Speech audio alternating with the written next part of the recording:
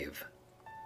If you want to test a young man and ascertain whether nature made him for a king or a subject, give him $1,000 and see what he will do with it.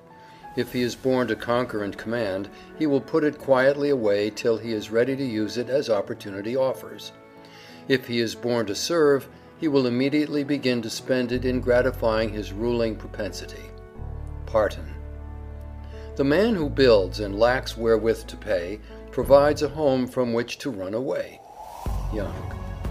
Buy what thou hast no need of, and ere long thou shalt sell thy necessaries. For age and want save while you may. No morning sun lasts a whole day. Franklin. Whatever be your talents, whatever be your prospects, never speculate away on a chance of a palace that which you might need as a provision against the workhouse. Bulwer. What do you do with all these books? Oh, that library is my one cigar a day, was the response. What do you mean? Mean? Just this. When you bothered me about being a man and learning to smoke, I'd just been reading about a young fellow who bought books with money that others would have spent in smoke, and I thought I'd try and do the same. You remember, I said I should allow myself one cigar a day. Yes. Well, I never smoked. I just put by the price of a 5-cent cigar every day, and as the money accumulated, I bought books, the books you see there. Do you mean to say that those books cost no more than that? Why, there are dollars worth of them. Yes, I know there are. I had 6 years more of my apprenticeship to serve when you persuaded me to be a man.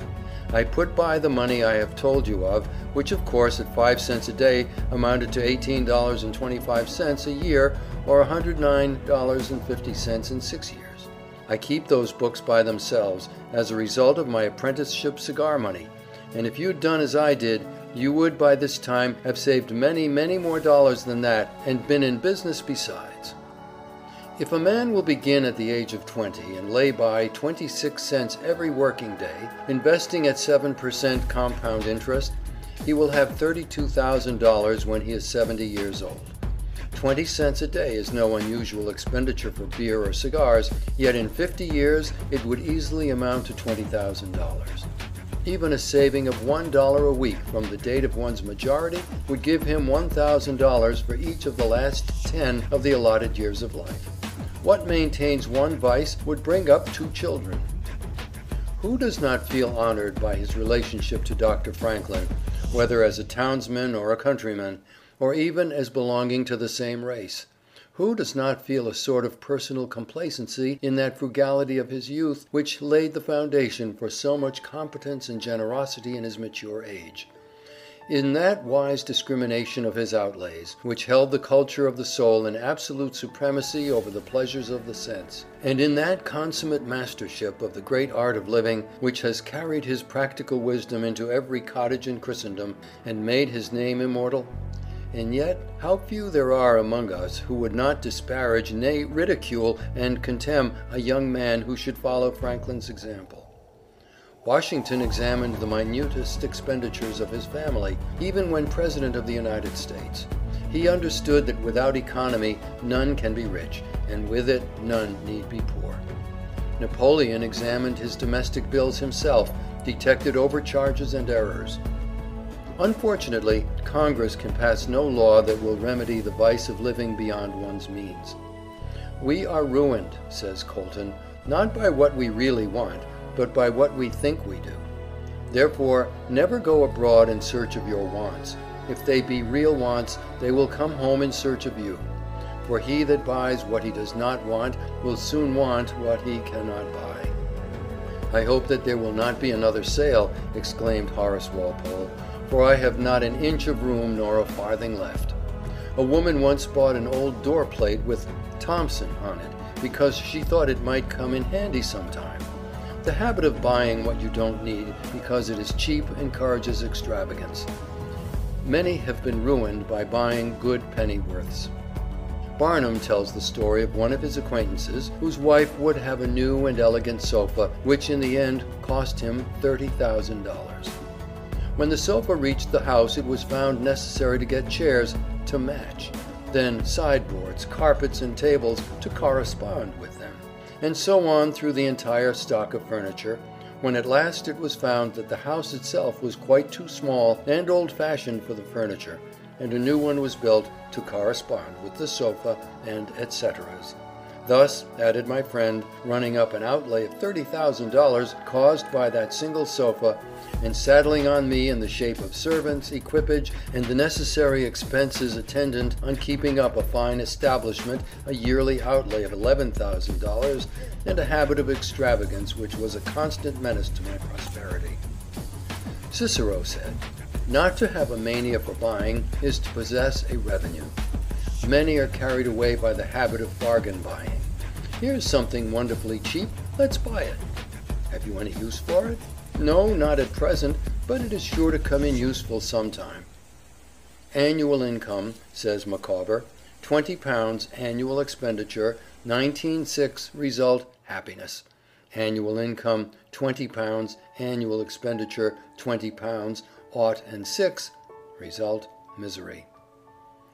Hunger, rags, cold, hard work, contempt, suspicion, unjust reproach are disagreeable, says Horace Greeley, but debt is infinitely worse than them all.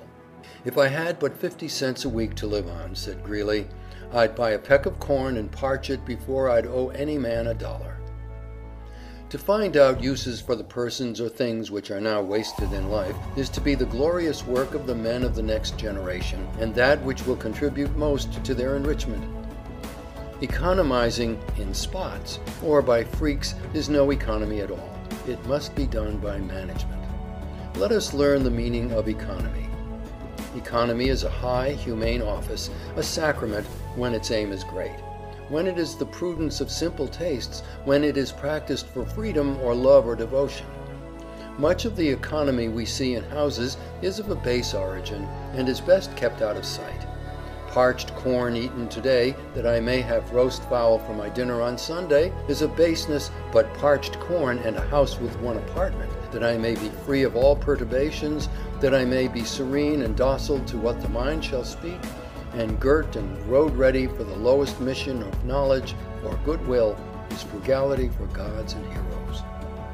Like many other boys, P.T. Barnum picked up pennies driving oxen for his father, but unlike many other boys, he would invest these earnings in knickknacks which he would sell to others on every holiday, thus increasing his pennies to dollars. The eccentric John Randolph once sprang from his seat in the House of Representatives and exclaimed in his piercing voice, "Mr. Speaker, I have found it!" And then, in the stillness which followed this strange outburst, he added, "I have found the philosopher's stone. It is pay as you go."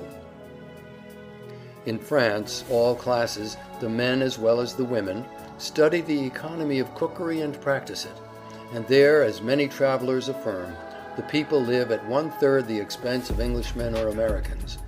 There they know how to make savory messes out of remnants that others would throw away.